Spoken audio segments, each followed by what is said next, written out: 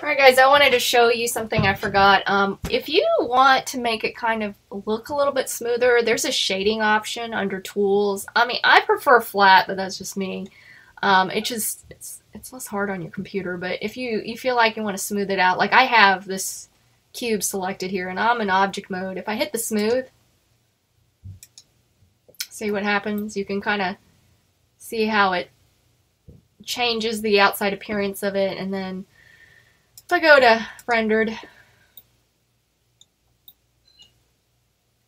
really doesn't, I mean, as far as if I say, let's render image, let's see what happens. Well, it's a little, I guess it's a little bit smoother.